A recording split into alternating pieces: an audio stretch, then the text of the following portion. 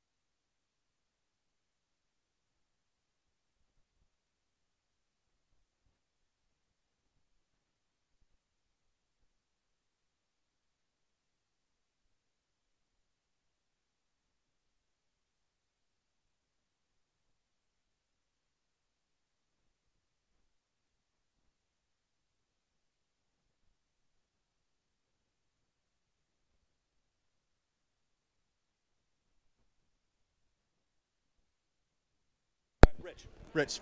Tom Harnachek here with One Hockey here in Euless, Texas for the Texas Longhorn 2016 shootout. I'm here with Rich from North Carolina, and he's going to talk a little bit about his son. What's your player's name? Zachary Oman. Zachary Oman. And Zach plays for? Zach plays for the Carolina Stars, the U16 AA team. He's a center on the team. Very good. Have you guys used one? Have you been to One Hockey before?